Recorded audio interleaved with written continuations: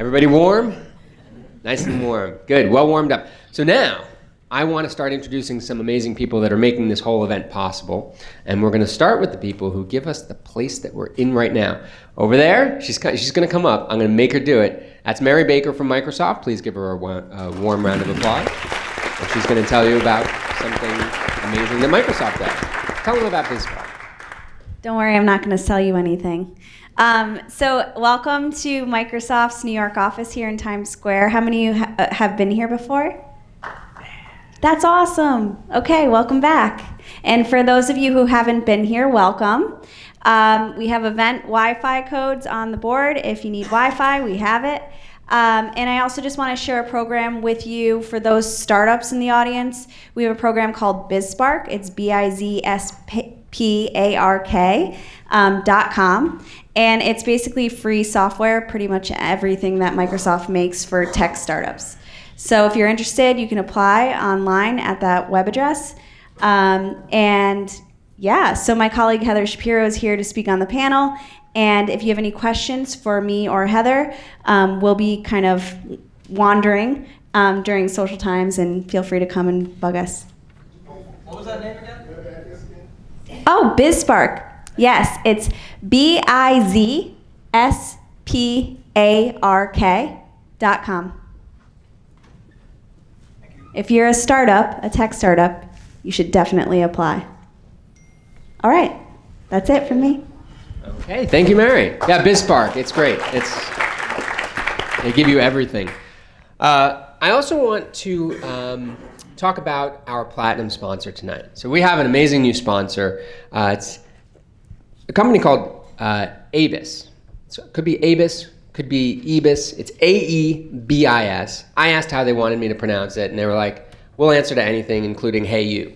So these guys, they do something very interesting. Their tagline is, they're the knowledge transfer wizards, okay? And what they've done is they've developed a method for managing human knowledge, and specifically for transferring that knowledge from person to person, or even from person to machine. So this is the intersection of AI, artificial intelligence, and human intelligence. So these guys are great. Platinum sponsor. Everything that you're enjoying tonight, they have helped to make possible. So I invite you to stick around, because after our panel discussion, Bruce Epstein from ABIS is going to be doing a post-panel fireside chat.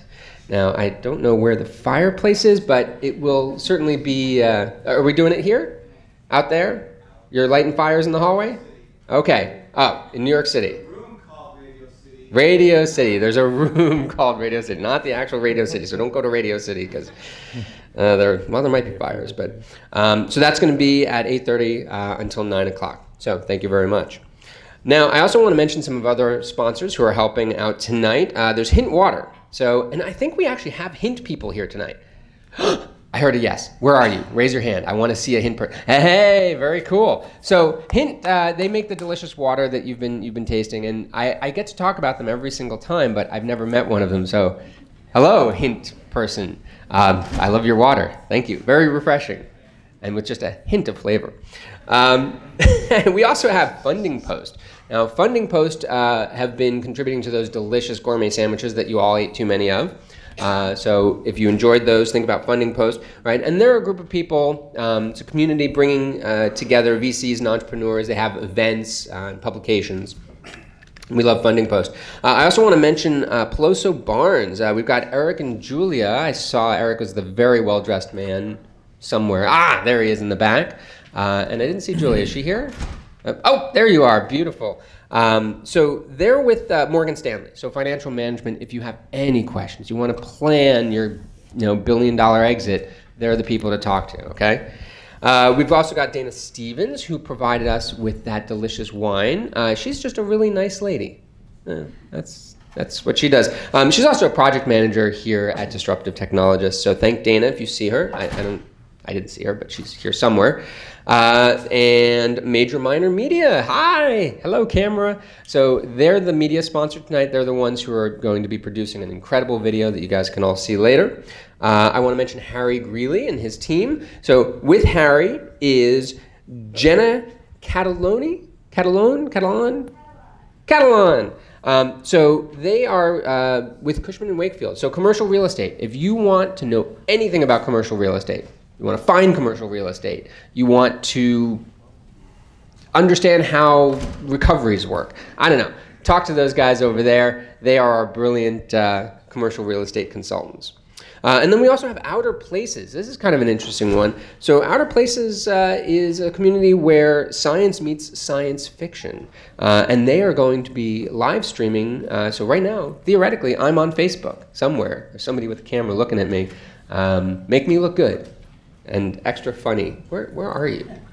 Back there somewhere. Anyway, so we've got Facebook coming. And then finally, we've got a media partner, Gary's Guide, which is another resource and community around startups and specifically with entrepreneurship and technology. So I think, did we find our ticket holders of Gary Guide? No? All right, well, if you know Gary, tell him that we appreciate him posting us and sending us lots of people who may not have shown up. But that's okay. With that, I'm going to turn the event over to our disruptive host, Mr. Kevin Pianco. He leads the technology practice in New Jersey for BDO. He's in assurance, not insurance. Apparently, that's a very big difference.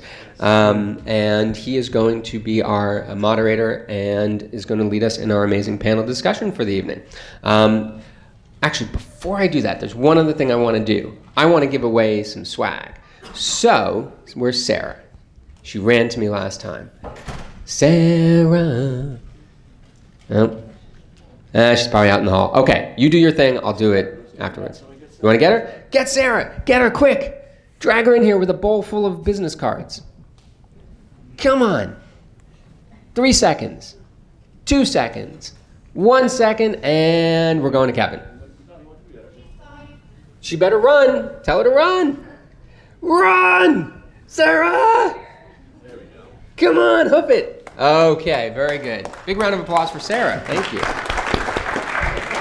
Okay, here we go. I'm picking business cards. I've got Dynamo, Account Truth, Matt Apprendi. Where is he? Ha-ha! All right, so stay there. Just find this lovely woman. She's going to get you something, delicious. Well, don't eat it. Okay, number 2. Ooh, piece of paper. Eric von Derhigen. There he is. Say your name for me, because... Vander Heiden. God, I really messed that one up. Okay, well, Eric, you find her. Okay, we're going to do 2 more. Real quick. Okay, I'm not looking. Digging. Ooh, this one feels good. Ooh, look at this. Loup Ventures. Wow. I think you can give it to him now. Really? Come on. You put your card in here? Well, okay. It's a really cool card, though. All right, come on. We're going. We're doing it. We'll get you a t-shirt anyway. It's all right. Okay. Personal, work with the people who love what they do. Forest Solutions Group. Pancham Sharma. There you are. Okay, great. Love it. Very good. And last but not least, oh, this is going to be the best. I can feel it. Ooh, I want some texture. Give me some texture.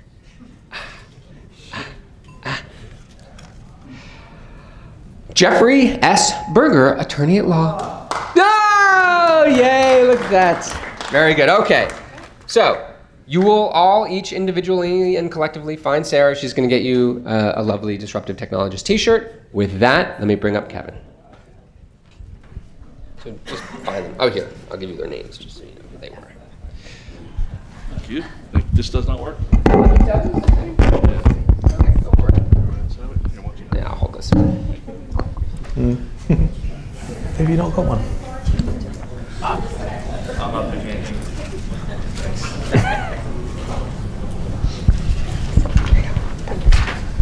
Okay. This is mostly yours. Next. All right, Lauren, should we have a timeout when the pizza gets here? Because you really don't want it to be cold. It's going to be here in about 15 minutes. Okay. And the person who's coming up to bring it upstairs is going to walk up here, and I guess we'll say. Why don't we just we'll hand a box on one end, on that end, we'll just let it slide together. How's that for everybody? Does that work? Okay. No, I mean, pizza can get up. Who likes cold pizza? Anybody like cold pizza? All right, so I think the majority is as soon as it comes in, we'll try and disperse it as quickly as we can. How's that? So David, thank you for that introduction. I'm always honored to work with Lauren and her team here. Just a phenomenal organization she's developed here. And the crowd just keeps growing each time we have a presentation. So I can't thank you enough for allowing me to participate here. We have a great panel this evening. I'm going to let them introduce themselves, starting with Heather, and work our way down to Doug. Take 1 minute. Introduce yourself. All right. Hi, everyone. My name is Heather Shapiro. I'm a technical evangelist here at Microsoft, so I'm on Mary Baker's team. So what I do here at Microsoft, tech evangelist is kind of a weird term, but essentially I'm a software developer, but I work in the community. I don't have a specific product team that I work on, but I go out into the community. I work with students, startups, and developers in the community to help with proof of concepts, to help them put their own apps into production. So I work with a lot of our machine learning and artificial intelligence APIs, and so I'll be talking about those. I'm Oliver Christie. I'm an AI consultant at Foxy Machine, and we consult for some big technology companies, banks, insurance companies, advertising, on how they can use AI and potentially disrupt the market. And at the moment, I'm building out an insurance company and a recruitment company, which is centered on AI. Hi, my name is Bruce Weed. I work for IBM and I run a developer advocacy team in New York City. We focus on a lot of the bleeding edge technologies like blockchain, IoT, AI, and we help both enterprises as well as startups as well as university students to develop different products using those types of technologies on the cloud. Hi, I'm James Wang. I'm an analyst at ARK Invest. We're based in Chelsea. We have a number of products that's basically trying to answer the question of, what if you were to invest in the public markets, what's an easy way to diversify and invest in where the world is going. I focus on the internet side. So the two main areas of focus for our fund is artificial intelligence and blockchain. Similar theme, IoT as well. So kind of in a way do what Doug is doing, but in the public sphere. I was at NVIDIA before joining ARK for 9 years. I did product and software in various capacities. Really just a chip geek through and through for about 20 years. Doug?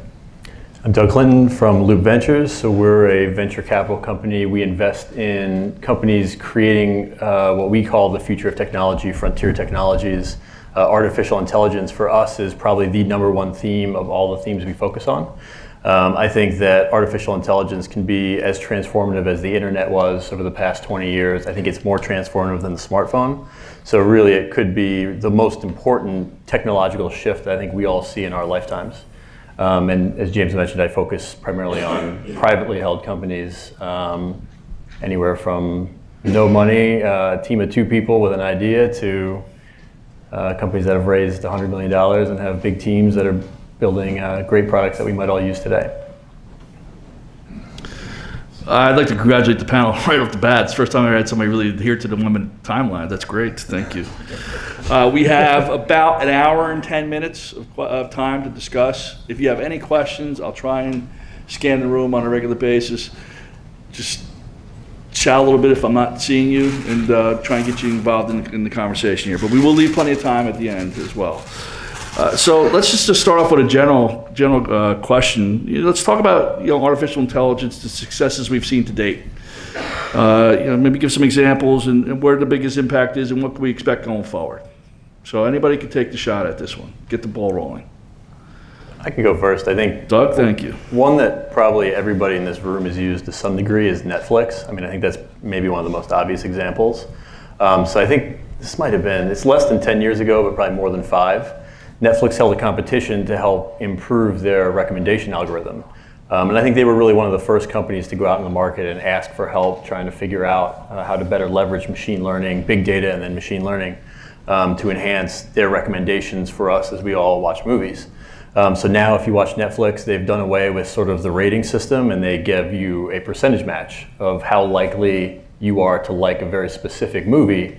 So the ratings that they used to have were the same for everybody. Everybody saw the same ratings. Now they're trying to give you very specified recommendations based on your prior viewing habits, things that other people have viewed that you have viewed that they may have liked. So I think Netflix is probably a really great example. Google, I think, is the company that's probably the most advanced artificial intelligence company of any company in the world today. Sorry, Microsoft. But I think that where they are today, what they've invested in, the companies they've bought, the research they've done, it touches every product you use on Google today. Your search results are enhanced by artificial intelligence. Gmail is enhanced by artificial intelligence. Siri and our assistants that we use with voice are enhanced by artificial intelligence. So it's really all around us, I think, and it's I think so pervasive. Like we use it and we don't even know it. We're all, I think, touched by AI today in some way. It's a bit challenging as an investor, isn't it? It's hard, yeah. Maybe I'll just carry on what Doug is saying. I think, one of the things that's happened is that the cost of a camera has basically dropped to approximately zero. Anywhere where you can have a small CMOS sensor is basically call it your eyeball. And that the side effect is being that photography is actually just exploded. We now take pictures without even thinking about it. These cameras are everywhere on our phones mostly. But when Apple launched the iPhone 10, I had this thought, which was kind of a stretch, but maybe there's a germ of an idea in there, is that up to this point, the digital camera in our smartphones and our webcams can only merely capture what you see. It never understood of anything, so it was merely a record. It had no comprehension. And what deep learning, the specific branch of AI that's kind of taking off right now, is allowing us to do is, for the first time, computers can actually understand what it's seeing.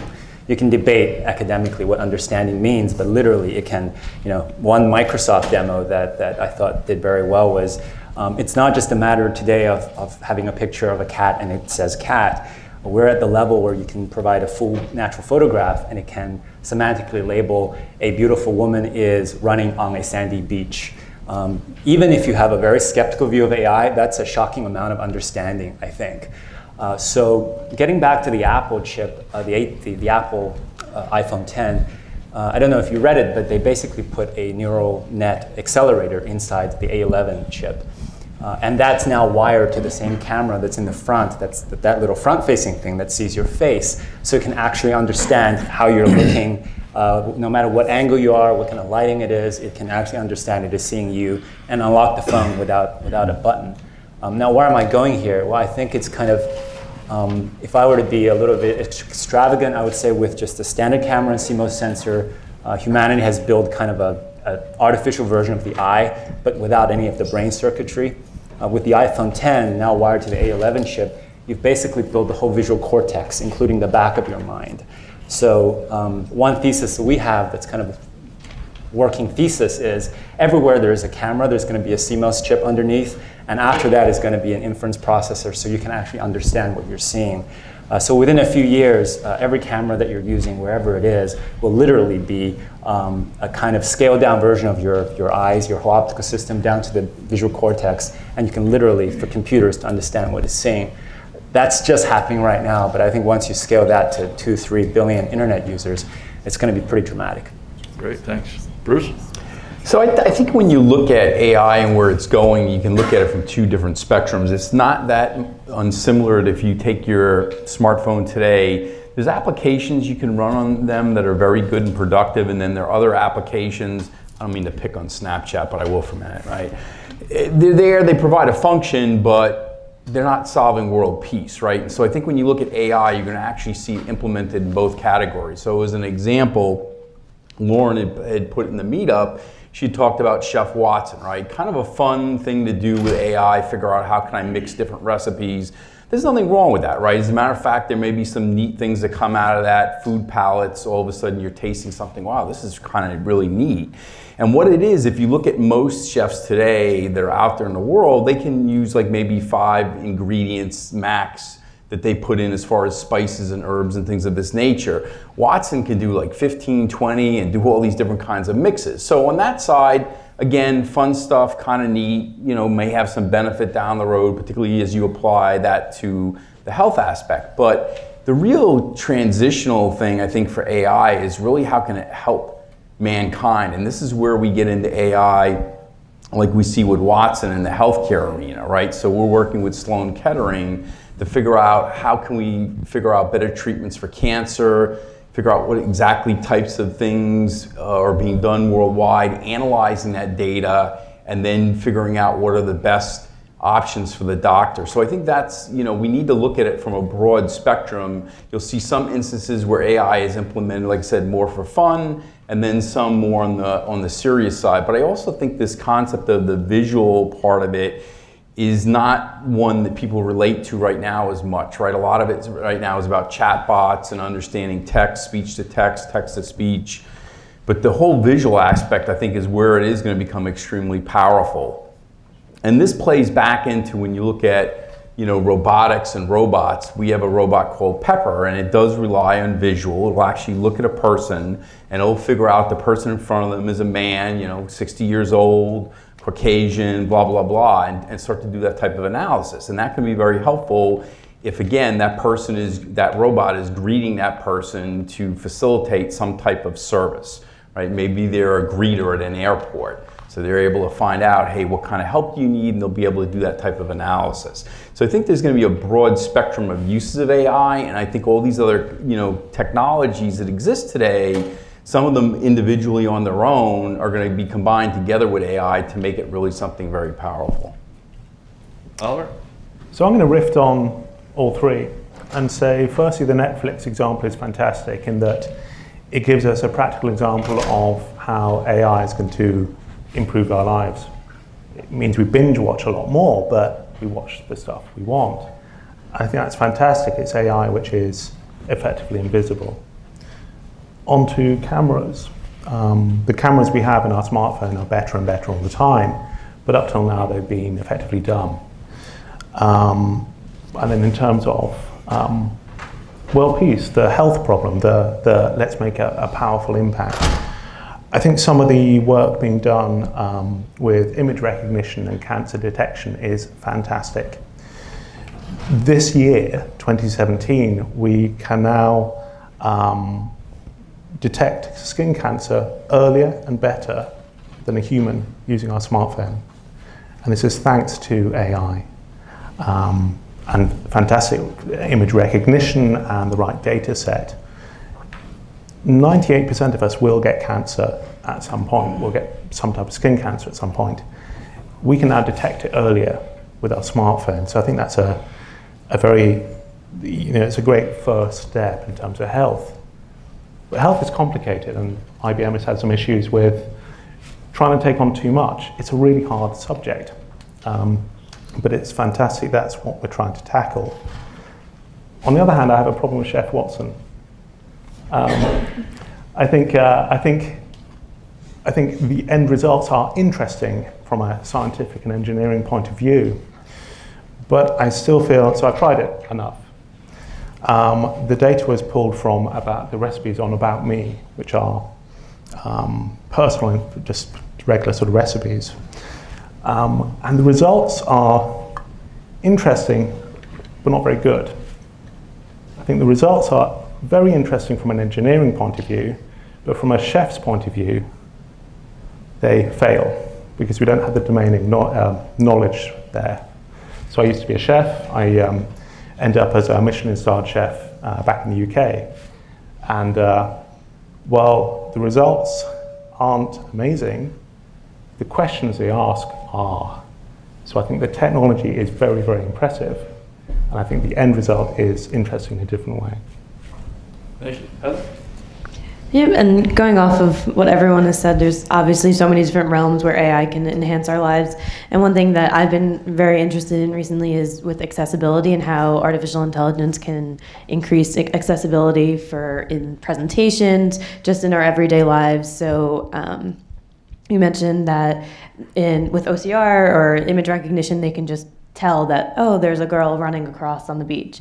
They can pick out colors, they can pick out so many different things, but even things with like PowerPoint, there's now an extension that will allow you to do a custom speech recognition model on your entire PowerPoint, and you can translate your speech into any language mid-speech, like in real time, so that people can see the transcript right there, right then. So it's something that's very powerful and that people haven't necessarily seen, and it doesn't always get it right.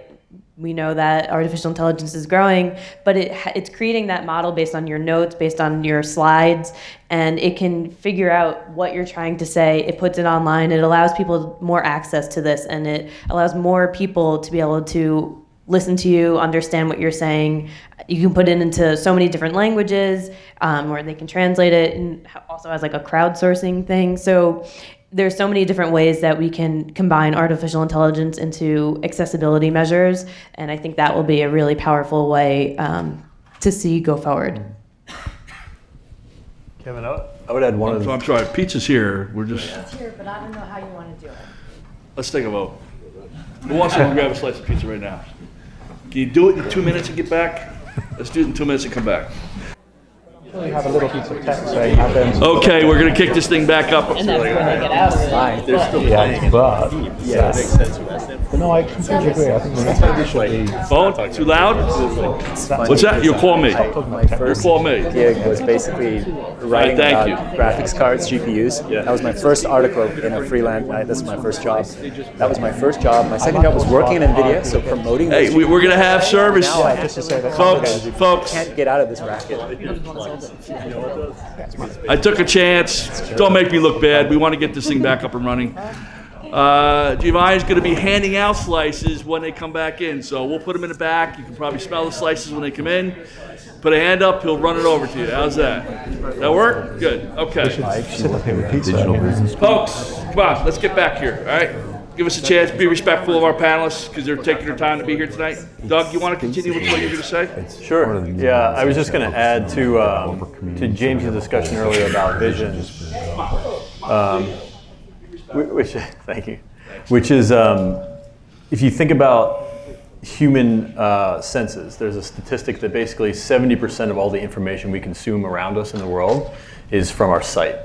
So the rest of our senses only make up 30% of what we consume in terms of information in the world. So it stands to reason that vision, replicating vision, is probably the most important problem we can solve with artificial intelligence if we're trying to replicate human productivity. And I think that, if you think about the applications for vision with AI, it's self-driving cars is the most obvious and probably transformative one. But I mean, it's monitoring security footage, it's robotics that work in factories, it could be robots that work alongside us in our homes. All these applications, sorry. No, not for me. There's no more clean plates. There's more pizzas coming. So. Yeah, here too. But anyway, I think the vision piece, to James's point, is that is probably, again, the most important piece that we can figure out as we apply AI to all these potential use cases in the future. Doug, what's your fund seeing as far as opportunity to invest? What are you looking at right now? We look at broadly everything. I think artificial intelligence for the self-driving car space is super hot. I mean, the automakers are way behind, I think, where they need to be. So, is this feedback you're talking about? Sorry. Yes. Maybe for pizza we might need large. No. Good. Yeah. That's good. Speaking of pizza, I think Domino's is actually a very good AI company. They have a good they have a good bot for ordering pizza. Ironically enough. Yeah, they do. Yeah, they do. What we're seeing is the automakers, I think, are really way behind, and the only way they can catch up to Tesla, who's probably furthest ahead, specific to. Yeah, should we just wait for that to clear up, or? Yeah, let's give it a second. Yeah. Is that better? Test. Okay. How's that? I think that's better. All right. Good. Okay. Sorry. Well, so I think it's going through that again, maybe. Is there a way to turn that up? We'll try. Go ahead. Anyway, so artificial intelligence, self-driving cars, Tesla's probably the furthest ahead. I think the automakers need to spend a lot of money to acquire some of the talent that's sort of been building their own products in the space.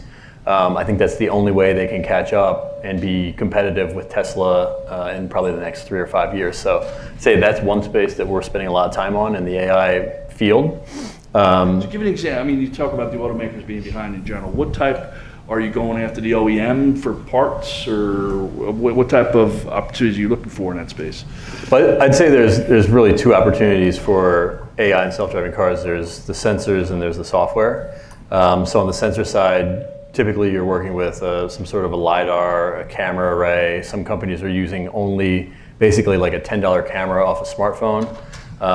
Most applications for self-driving cars also include a LiDAR right now. And then sometimes there's a third sensor that they include in that. The sensor space, I think, is pretty crowded, though. I don't think there's a lot of opportunity to invest in the sensors themselves. I think it's more in creating products with that sensor hardware, whether it's the full end-to-end car or the software that utilizes the data from the sensors to power the self-driving mechanism on the car itself. All right, thanks. James, you got, yes, sir. I was just going to ask, so I have trouble finding out how Google's going to play the self-driving car space. They're not going to make the car. Oh, thank you. They're not going to make the car, right? So you see that as like a software as a service type play? Like, where are they going with Waymo?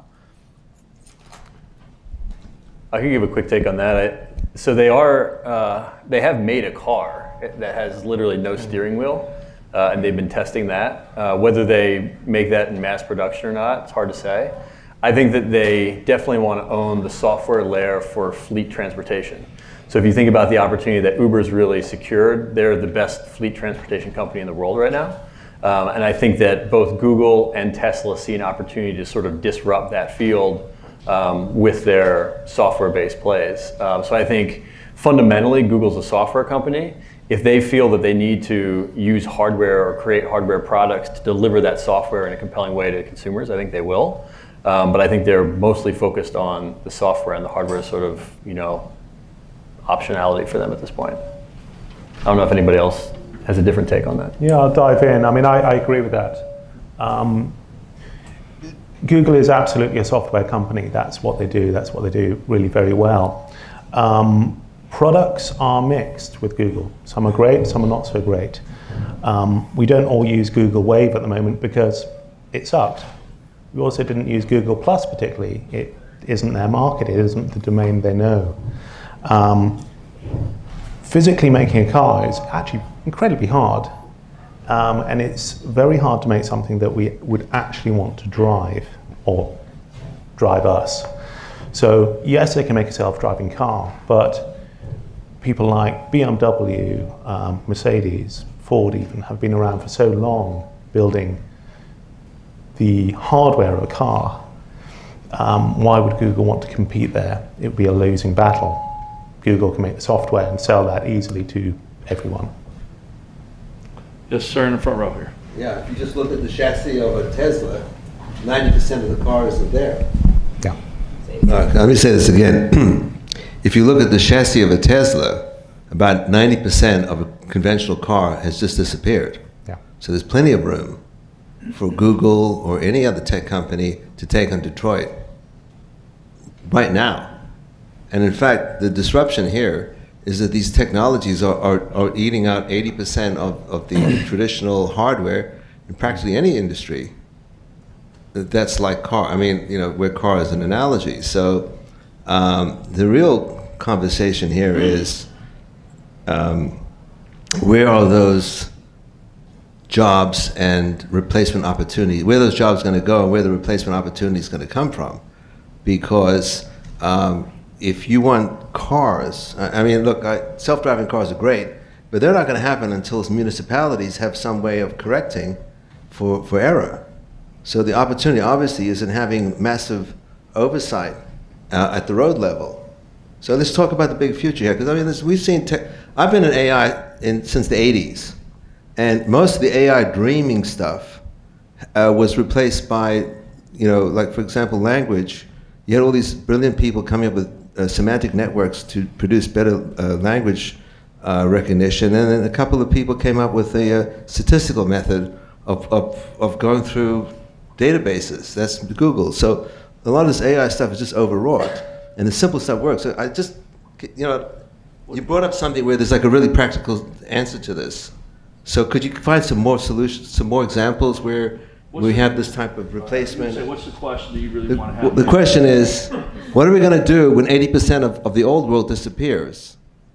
And why wouldn't Google or new companies come along and just eat Detroit's lunch? Okay, thank you. Bruce? Well, yeah, I mean, one thing I would caution you on, right, you know, when you look at a business, right, the business leaders are analyzing, and one thing you got to be real careful of, what is your core business? Last time I checked, Google's core business is not making cars, it's software, right? So you got to be real careful at it. It's not to say they couldn't go out and start making cars. It doesn't mean they're going to be successful. And I think if you look at Google, as you pointed out, there's a kind of hit or miss there, right? There's some devices they've come out that have been really good, and then others not so much. You would think intuitively, right? Let's take the smartphone. Geez, Google should have the best smartphone, right? Why not? I mean, it's their operating system running the bloody hardware, but that's not the case, right? So you got to take a step back and look at it from that perspective. It's not just as easy as saying, well, because they dominate here, they can start just doing whatever they want. And when you look at Tesla, coming from a totally different backdrop, right? Because not only in terms of the way they think, but the businesses they've been in, again, totally different approach than some more traditional companies been focused historically on more on the software side. So I think that's the play there. I do think the traditional automotive manufacturers, don't count them out so quickly. These people are not stupid, I will tell you, right? You take people at Mercedes-Benz, they have a lot of innovation over 100 years. They've come out with different things. A lot of their high-end cars, their S550, I mean, the stuff that's on there is mind-boggling today. So I don't think I just wouldn't rule them out as quickly as you think. So that would be my commentary. Sir, I'll come to you second. Yes. What about Apple? There's a company with software and hardware.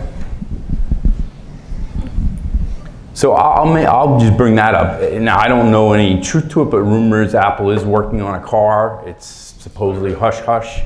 Who knows? I don't work for the company, so I can't speak officially or unofficially, but there are rumors of that. But that would be a good example, because they do both sides of it. They do focus on hardware, and they also do the software. Yes, sir. Hi, yeah. As you take the mic over, I was going to say, one thing that's interesting to think about for artificial intelligence having an impact on the physical world, to affect the physical world, you have to do hardware in some way. So for Google, the Google example, they either have to build their own car or partner with somebody that has a car, right, to transport human beings. I think Apple's core competency is design. Google's is software, Apple's is design. They make the best, most simple, beautiful, usable products in the world. So it might make sense for them to do hardware. But I think for all artificial intelligence applications, you have to think about what is sort of the end expected result, and then how do you deliver that result through the software. And in a lot of cases, it requires some sort of hardware, whether that's a robot in a factory that takes in all the sensor data and then applies it to the real world, or if it's a car, or even just a speaker that sits on your desk that answers your questions. There's always kind of a hardware component to it, so I think that's great. Yes, sir. Yep, great, thank you. From an investment standpoint, I think this question may be for James or Doug, or whoever has a comment from the panelists.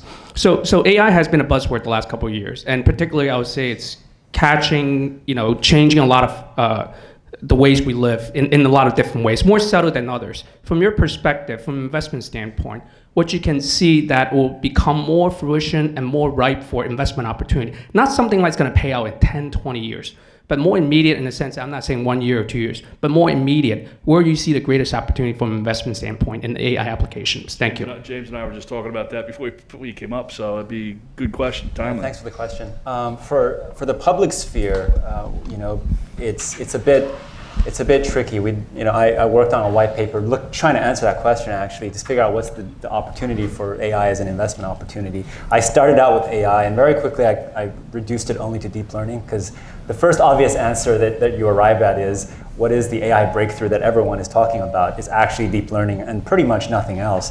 There's been no breakthrough in support vector machines or genetic programming or anything like that. Those have been around for a long time, but they didn't take off. So my first line of question was, what is the size of the opportunity? It's funny that Doug's intro is almost like parallel, and I'm sure independent of our executive summary, which is, over a 20-year period, we think it is an internet scale opportunity. I looked at what was the contribution of the creation of the internet just the S&P 500. In 20 years ago, 2000, well, when I wrote the paper, so it would be 1996.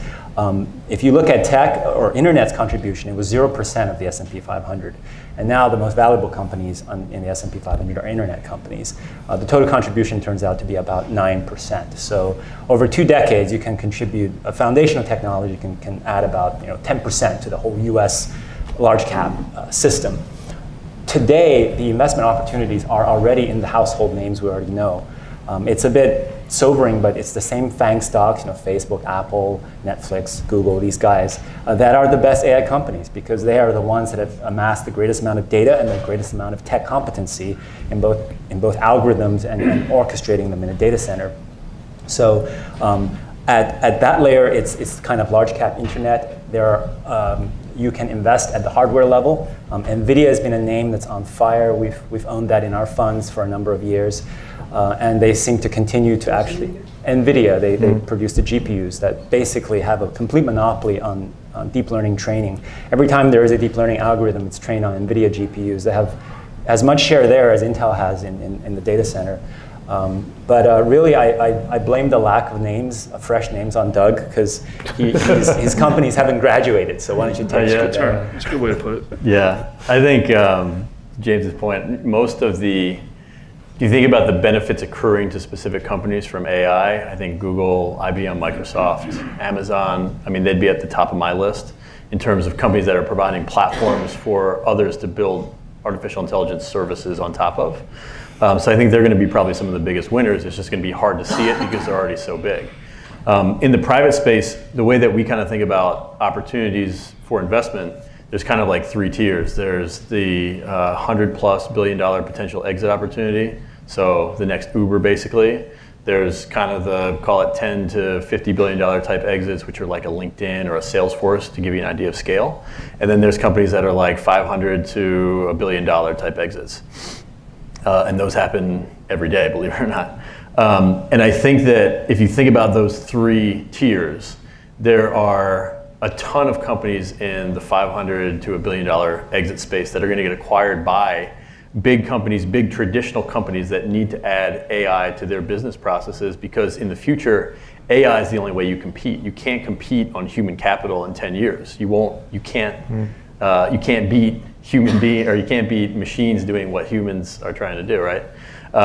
So I think that all these companies, these old tech companies, they need to add AI specific to their business cases, and they need to own it, because those differentiations are going to be how they compete in the future marketplace. So they're going to have to buy up all this low tier.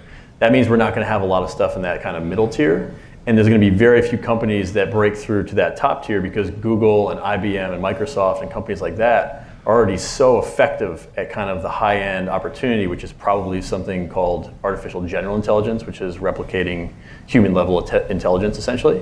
So unless a startup can kind of get to that, which is sort of the pinnacle, really, right now of AI, and then we go to superintelligence, and you can talk about crazy philosophical things, that's the only opportunity, I think, for these huge $100 billion type exits in private companies with AI. Great, thank you.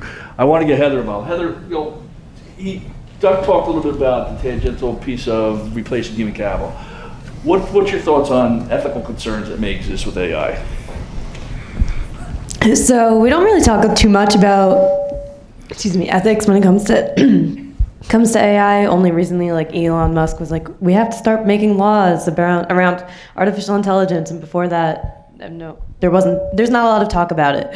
And to me, that's crazy, because when you're thinking about even just self-driving cars, there's one person who's making this model, right? Like, there's so many different ways that you can put bias into a model, and you're dependent on that person's perspective. So there's so many ethical concerns just in that. But then in the legal aspect, when it comes to, we were just talking about this, like the skin cancer app, if it tells me I don't have it and I do, I'm sure, yeah, there's a little tag that says like, go see your doctor, but is that enough?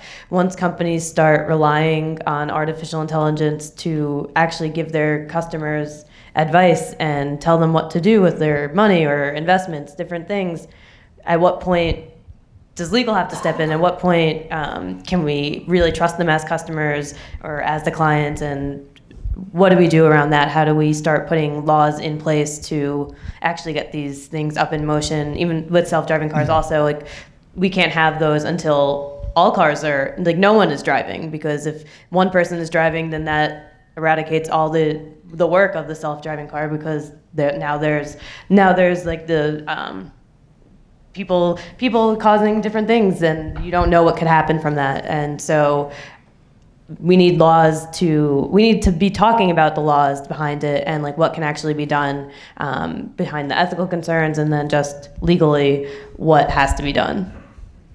I'm going to take the counterpoint, which is to say we don't care. We don't care about ethics, because we don't care about ethics at the moment with our technology one bit. I think the news last night with that horrific incident in Las Vegas shows how little we care about human life, and that we put company profits way ahead of human life. Excuse me, Oliver, can I ask you a clarifying question? Yeah. Are you saying you don't care as a reality point, or you say we don't care because that's just the way it is, we really don't care?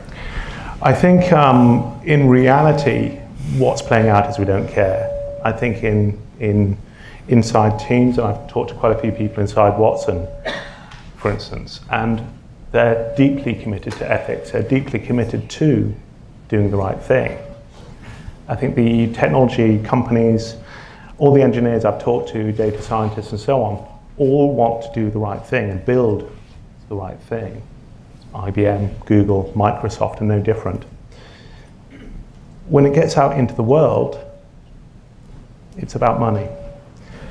And I think Elon Musk brought up some ideas around, should we be allowed to have autonomous killing machines? Well, we've kind of got them already. We've got drones which do exactly that. But we're also in an arms race with countries like China and Russia, who are also developing enough AI, it's unreal.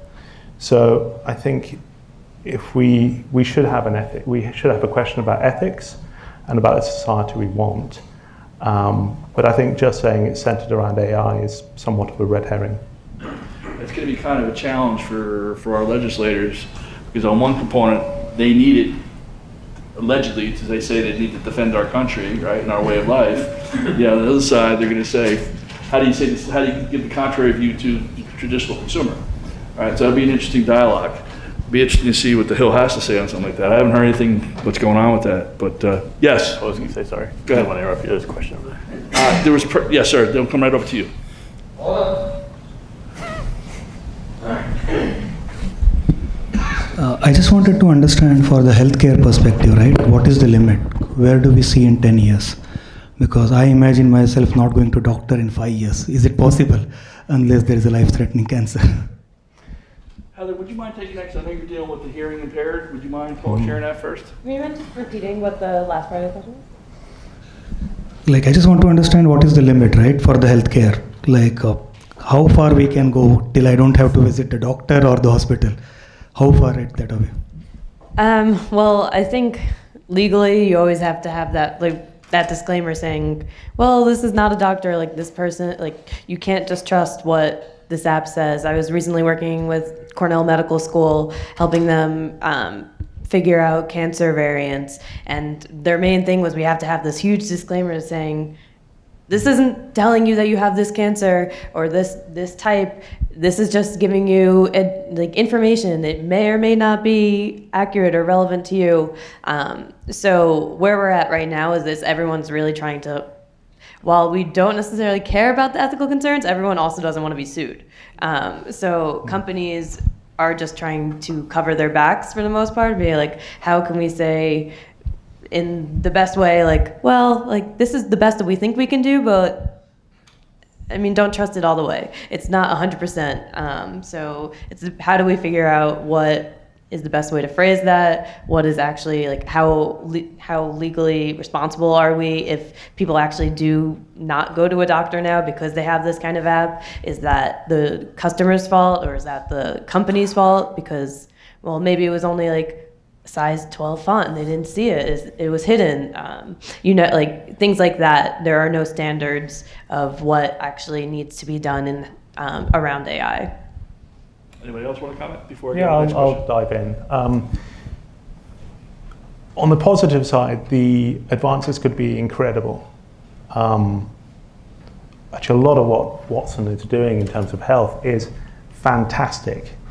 They had a hiccup with the A.M. Anderson project. But you know what? The technology and the approach was smart, was good.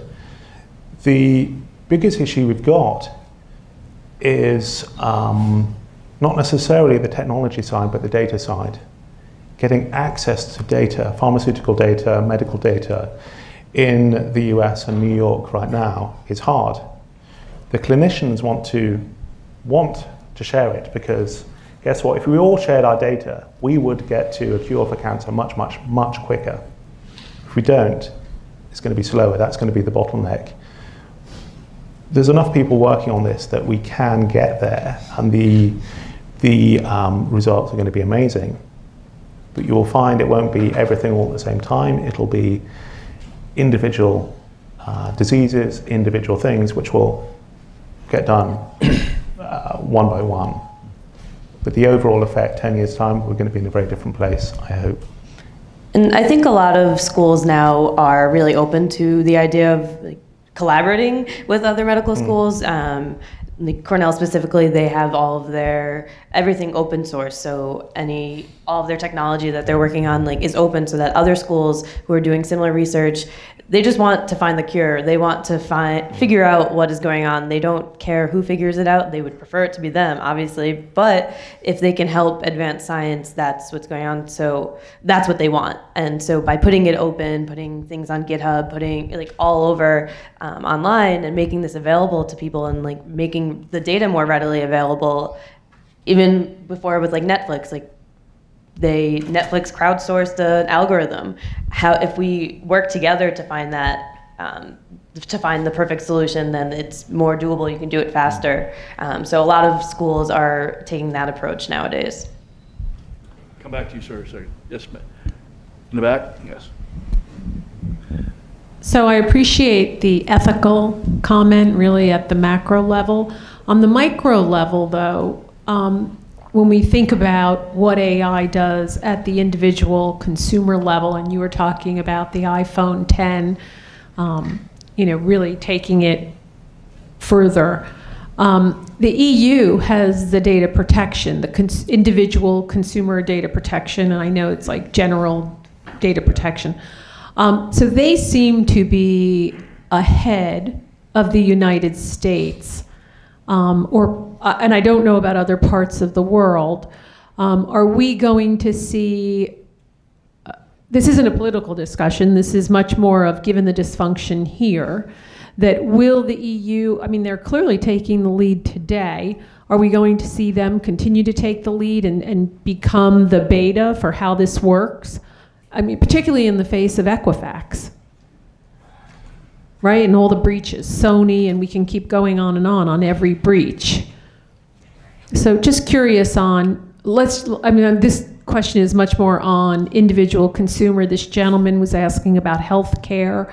So as all these companies have more and more data on each individual, and it's Google and it's Apple and whoever's going to have healthcare and IBM,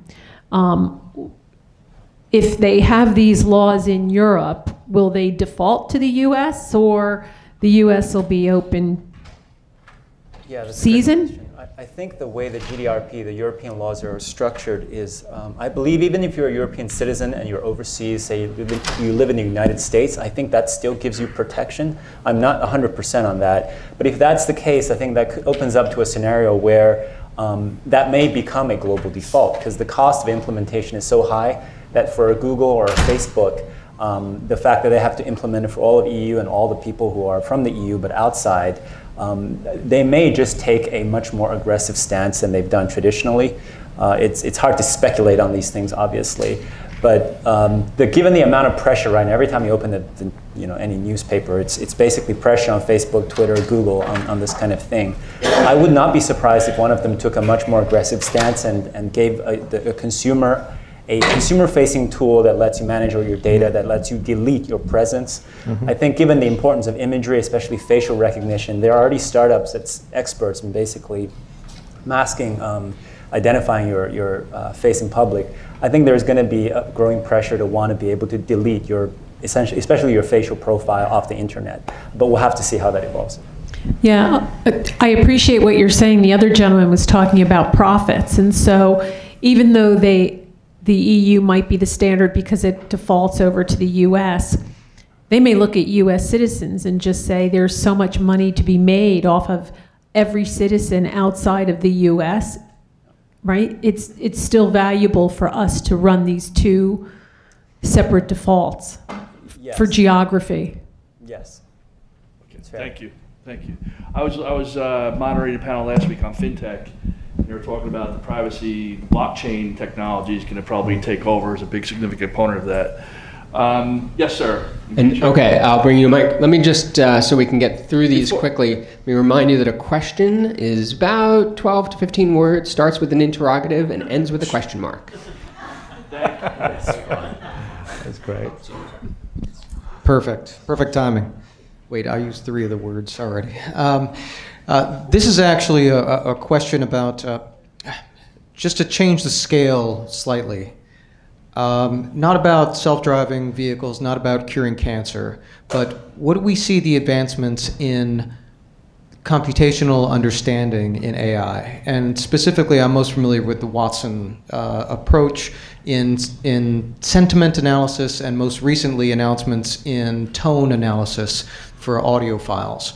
How do we feel that these emerging technologies have a subtle but important impact in the development of businesses? Bruce, when you answer that question, I know you're very into the LinkedIn profile and groups and stuff like that. Can you maybe share what's going on in that profile in response to his question as well? Yeah, sure. So a couple of thoughts around that. If you look at the sentiment analysis and also the tone analysis that's being done, it can be used for anything from, on the business perspective, a lot of companies are using that type of technology to detect fraud. So when people deal with other countries and they use certain language, certain words, that stuff gets picked up. Also in terms of things like tone analysis, hedge funds are using that to detect if a CEO gives a quarter report out, they pick up on certain tonations. Is the person under stress? You know, how are they vocalizing what they're talking about and analyzing that? There's a broad spectrum of uses of that. You know, certainly on a business side, there's plenty of areas we can do it. There's also things that you can do from a, fun perspective, right? So as an example, I put in analysis of Abraham Lincoln, right? Took a Gettysburg Address, a couple of other things that Abraham Lincoln wrote, and then it came up and it described his character, and it was interesting. It actually matched. I mean, it was pretty fascinating because I was sitting there like, my gosh, this does describe him, and it wasn't so general where you're like, oh yeah, but that fits 50 other people. It really didn't, because it basically described him as the type of guy that would go out there and do things that other people, quite frankly, didn't have the gumption to do. Very much stood on his own, right? And there's not a lot of people like that, right? Especially in leadership positions. So I think there's a lot of power in that arena, and we do, in LinkedIn, he had mentioned, I run a couple of different groups. We do talk about that on the Watson IoT LinkedIn group I run, and then I also run a New York City meetup as well around that type of technology. We do demonstrations and kind of dive into the code. But I think these are, more subtle areas that don't get as much publicity, right, as some of the other areas that, quite frankly, could end up being, pretty powerful at the end of the day. I'll jump on so I know your group well and what you do. And you're right, the IoT plus AI, it's going to be so powerful because you now can get a different view on the world in real time, cheaply. You add that in with exactly how Watson works, you can suddenly ask very different questions. You ask a new question, you start developing a new AI system, you have a new algorithm, and then you have a new question. So back to the gentleman, I think there are lots of developments happening. You just need to look wider. So IoT is going to be dramatic, and doing some great work. So. Yeah, I think that's just a further comment on that very quickly on the IoT side. That's a huge market by itself, right? And when you combine that with AI, which pretty much, whether it's Mark Cuban, Bill Gates, I mean, the nice thing about AI, right, there isn't too many people going, oh yeah, that's not important, right? I mean, it's one of the few areas, I mean, even back when the internet first launched, let me tell you, there were people that weren't buying into that, particularly on the commerce side. I mean, I have stories I could share with you, and it's horrifying, but long story short, on the AI side, you're not seeing that. All the top folks out there are all like, yep, this stuff is coming, and they're all on board with it in terms of where it's going and the potential power and the growth of that area. So I think the two combined really is a good point. Question. I would add too that. Question. Well, I was going to say, I don't think IoT will be truly useful until we can apply AI to it. I mean, if you think about information, we have a theory about information. There's really three ways that we interact with information. We collect it, we create it, we consume it. So IoT is all about collecting information about the world around you. AI creates models to make that information useful, and then robots consume those models and perform actions in the world. So I think the three of those things really need to work together to be truly effective in shaping the world that we all talk about as kind of the future we want to live in. The best example of that is that home IoT has been kind of a dud until Echo came around. Yeah. And the only reason why the Amazon Echo works is because it has natural language processing, deep learning. Until that, it didn't. Home IoT was kind of boring. It was lights and other weird I'd say the industrial application is even bigger at the moment. You look at what British Petroleum are doing in terms of they've now got IoT and fiber optics over every single cable, over every single pipe and every single piece of machinery. The impact in the last 2 years has been gigantic. The cost saving is through the roof. It's not sexy, but makes a lot of money. James, you made a point earlier, one of your questions was the difference between creating content and the inquiries, and it's touching a little bit about what Doug was saying. You want to elaborate on your thoughts on that area and where we're going? Yeah, I guess all the great AI stuff, the software we have is reaping the rewards of basically inference or inferencing, which is you give it a question and it comes out with an answer. The AI's job is to supply an answer. But a lot of the human value is actually in creativity, writing articles, writing research reports, writing poetry, doing graphic design. And AI has kind of skirted with that, but hasn't done really too much because normally it's very simple procedural graphics or something that you have very little control over, and it's not very production ready. The latest kind of geeky AI breakthrough in terms of algorithms, everything in vision basically came out of this algorithm called a convolutional neural net. In 2014, this new algorithm came out, still in the deep learning realm, called an adversarial generative network, generative adversarial network. And this is basically the same problem in reverse. So instead of asking what's in the picture, it's a cat, you say, draw me a cat, it draws you a cat. And it's been trained on 1,000 cat photos. I was just scanning my Twitter feed and someone just trained, you can train it on bedrooms and it would generate new bedrooms with really high fidelity. So if you think about productivity apps like Microsoft that supplies or that Adobe supplies, right now if I ask the graphic designer, I have to do a brochure, please do find me a photo of New York. You're in the business of looking at stock photographs or maybe creating original content, very expensive. With AI, you really kind of turn on the superpowers for the content creator. You can literally tell Adobe Photoshop, give me a city landscape. It's been trained on the whole corpus of city landscapes from Paris to New York to Beijing, and it will generate something completely original. It will do it in a fraction of a second. You can combine that with natural language processing and say, give me nighttime, and it would understand night, and it would render that with nighttime.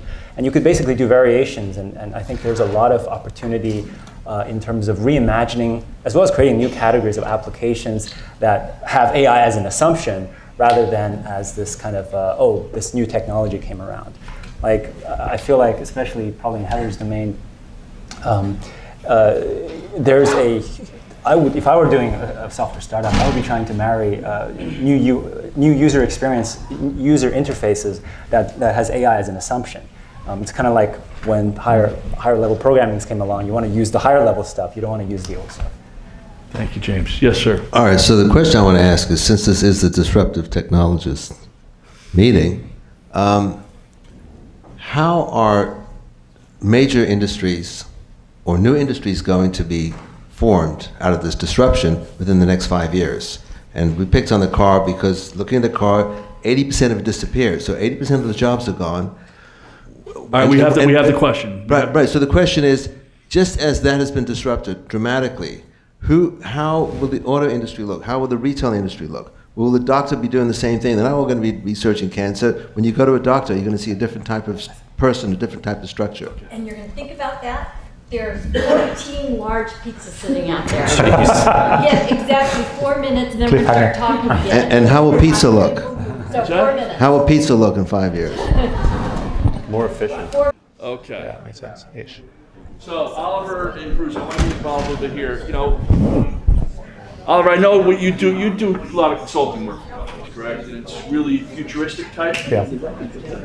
What are you looking at? What are some of the trends you're looking at? And then, Bruce, if you could tie into how IBM looks at it from that perspective, and give the audience some views on that. Just give us a global perspective when you're going into a client. What type of client are you talking to, and what type of topics are out there in AI? So clients are everything from financial services companies, advertising, marketing, some medical, but not too much yet, airlines and so on. So it's the big boys, but also some startups as well who are doing something interesting in AI. The first thing I do is ask what they know of AI and what they think they might need. Normally the answer is, hey, we need a bot. So I kind of quite quickly tell them, no, actually you don't need a bot. What is it your company actually does? Which sounds quite straightforward, but this conversation, if you're going to disrupt, doesn't start really with the technology. It starts with asking a new question. And to ask a new question, you have to be pretty open about what you do well, what maybe who a customer actually is. What do they actually do? What is a product? What does it actually need to be doing? So to give you an example, there's a project with an airline, I can't tell you who, which is thinking about flight. So how could we get rid of jet lag entirely? How could we have a hyper-personalized flight experience where we know exactly who you are, what your preferences are, so that what you eat, what you drink, if you like to sleep, what else is going on in your life during that flight that matters. How can we rebuild an airline, rebuild airports, and so on. So a lot of it is future thinking, a lot of it is where could we be, but the technology always plays a secondary role. It's much more about asking a new question. That's how it should always be, right? I mean, the technology should adapt to the unknown question, or to the question that's being asked, rather than the other way around, just for the sake of technology being developed. Mm-hmm. Bruce, your thoughts? Yes, I think when we talk to clients, a lot of it goes back to BPM, so business process management. They're really looking at some core fundamentals. How do they improve their business in terms of productivity? So a lot of times the things they're looking at, to the average person, oh, this is kind of mundane, it's kind of boring, but it's all that stuff, like as an example in supply chain. So we recently worked with Walmart doing supply chain management, and we incorporated blockchain as well as IoT and AI all in one.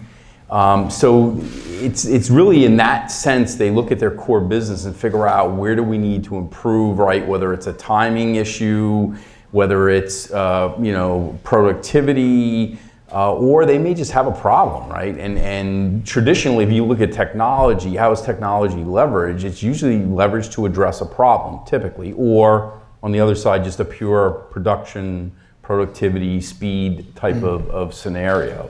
So that's really where the conversation started. It isn't always, although they do mention chatbots, which is pretty funny actually, but it isn't like they come into the meeting where they're looking for some pie in the sky type of thing necessarily. They've got serious problems that they're trying to address for their business, and what they're trying to figure out is, do you have another tool in the toolkit that will help address that and rectify it. It really is sometimes that simplistic, although the problems are never simplistic, right? They're always complicated.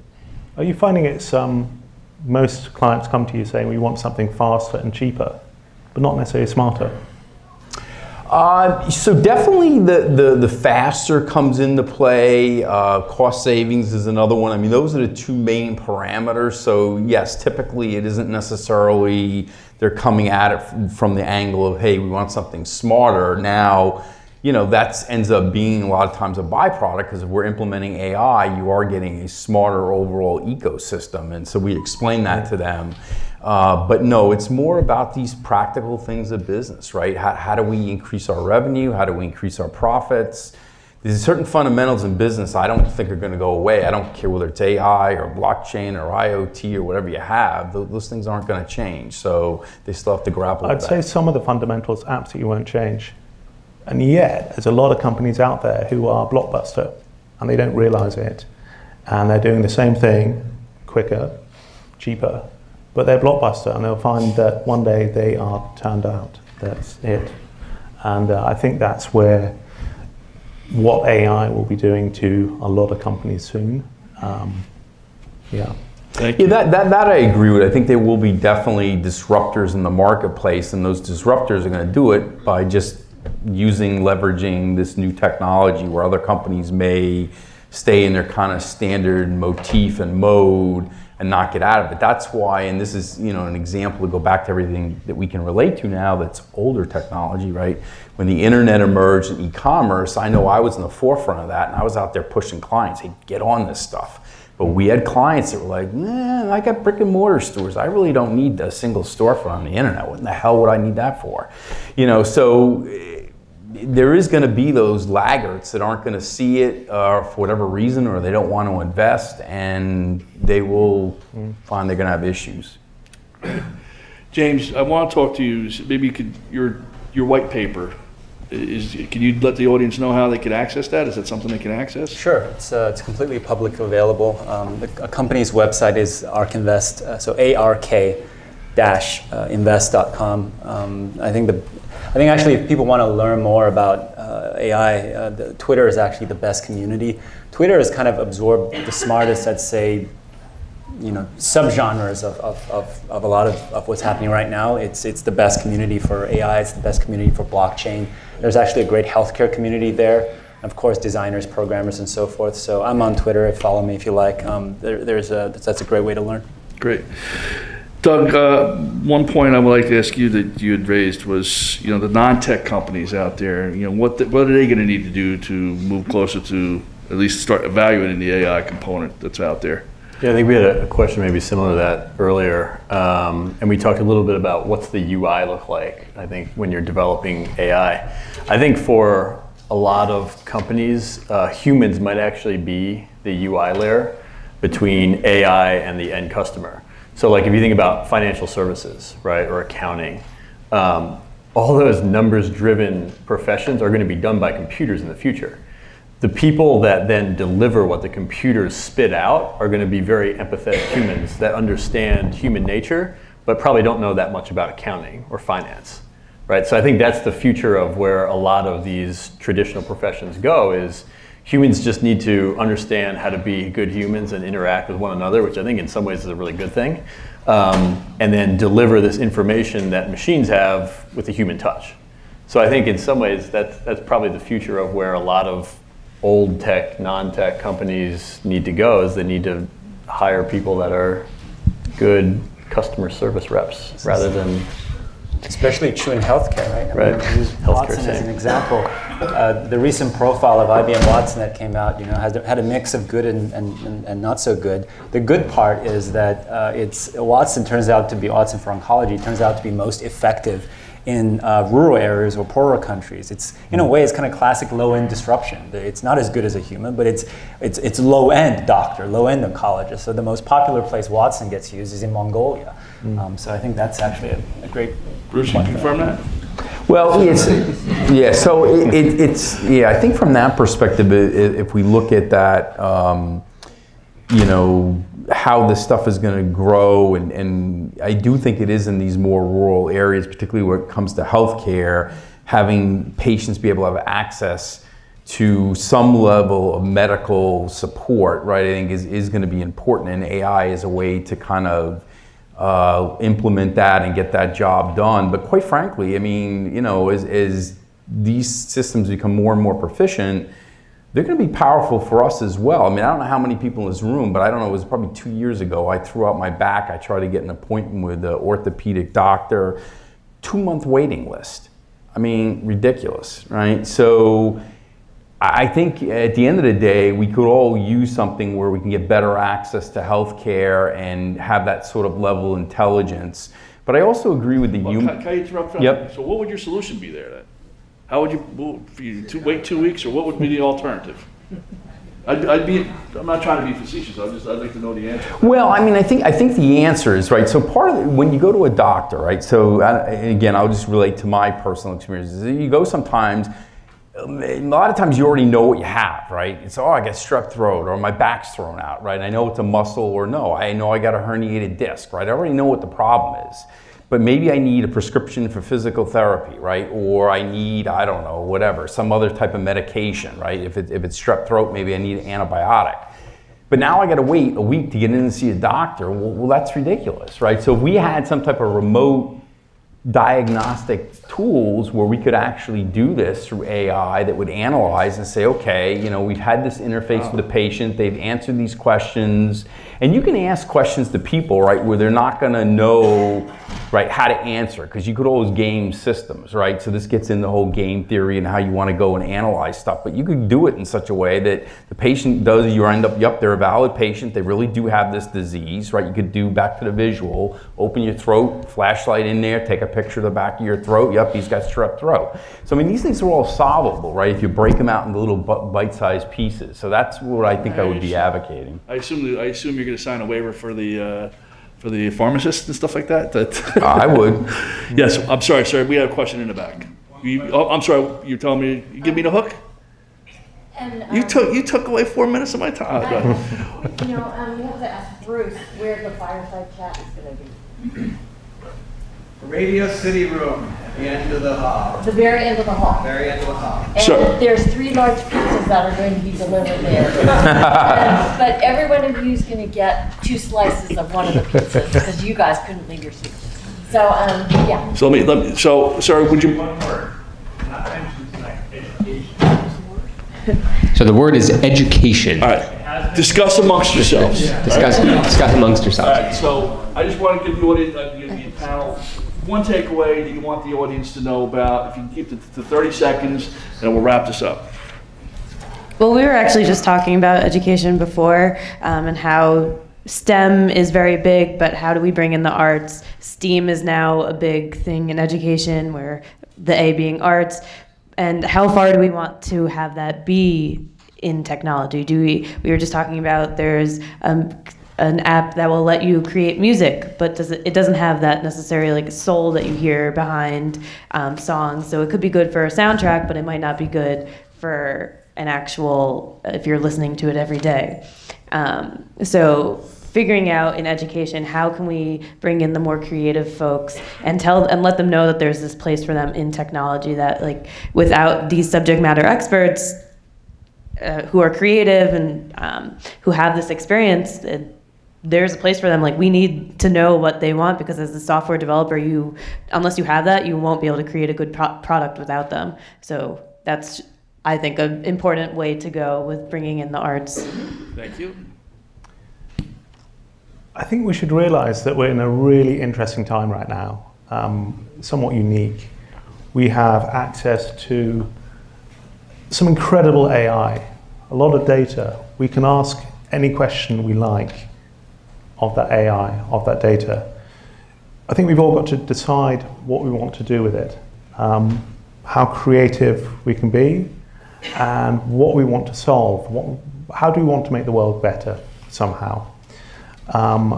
If we're going to disrupt, let's do interesting things, let's do exciting things, and let's fundamentally change our lives. And I think now's the right time to do it. Thank you. The point I would bring up that we haven't really talked about is that I don't think that AI allows mankind to become sort of the global village idiot. And what I mean by that is that people are going to sit there and look at AI and go, oh, this machine's so smart now that if it says the sky is I don't know, yellow, and in fact you look up and it's blue, that doesn't mean you believe the computer, right? So I think historically when people look at data or information that's produced historically in a report, could be on a screen or printed out, people look at it and go, wait a minute, this number seems off. Why do they do that, right? Well, because they know it's the machine in the background is cranking something out, it's using an algorithm, it's using a certain data set, right? It could be sales they're analyzing as an example. And people will question it because, well, maybe everybody didn't put in their data, right? Or maybe the algorithm's wrong. But I just caution people, just because it's AI, don't fall into that fallacy that because it tells you the answer is A, that it is A, right? You should always double check, look at what the answers are coming out, and make sure that you're still in the game, because I don't think, AI is not meant to, again, replace people. It's meant to augment, supplement, speed up, blah, blah, blah. So I think that's an important point. I think it's an important message for the common person to understand, because I'm sure as many people be frightened of that concept. James? Yeah, I mean, very simply, I would say that the big difference now is in the future, everywhere there's a camera, there's going to be intelligent software that understands what it sees. And everywhere there's a microphone, there's going to be intelligent software that understands what it hears. And just those two things alone scaled to every internet device is going to be dramatically impactful. Thank you. Doug, wrap us up. In 10 years, every company will have to be an AI company or they won't be competitive. The education question, the answer is the human skills that are monetizable in the future. Creativity, empathy, community, that's it. That's the long-term to medium-term thing we need to focus on in education. Great, thank you. Let's give a round of applause to this panel. Lauren, another great topic. Thank you again for the opportunity. All right, and I'm going to thank Kevin for being our moderator. We do have our fireside chat. Now, for anybody who can't make the fireside chat, let me just mention something. There is an article called Artificial Intelligence is About the People, Not the Machines. Okay, that is a takeaway message that Bruce asked me to make sure everybody gets. So just Google it. Artificial intelligence is about the people, not the machines. And with that, go follow Bruce. Go have a fireside chat if you can't make it. Thank you, everybody, for coming, and we will see you next time. Good night.